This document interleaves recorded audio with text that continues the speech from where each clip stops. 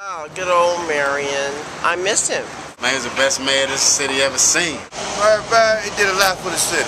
Former mayor, former council member, or maybe current council member. Drug addict. He's the cocaine guy. Possibly former criminal. The bee set me up. I have no knowledge of her.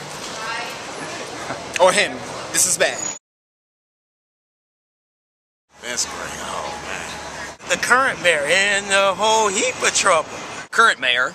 Everyone hates him. It's great, the mayor. He's the mayor. I'm hoping that he lives up to his promises. I seen him in that little tiny car. The former mayor who lost in this last election. I know that was our last mayor. Great mayor. Triathlete. I don't know, man. I don't know. I don't even think D.C. need a mayor. Just let people run it. Sulaimon Brown.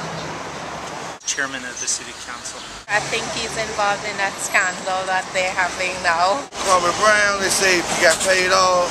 I don't know any truth of that. I'm reserving comment on him because I need to see more. He had like some sort of scandal a while ago, right?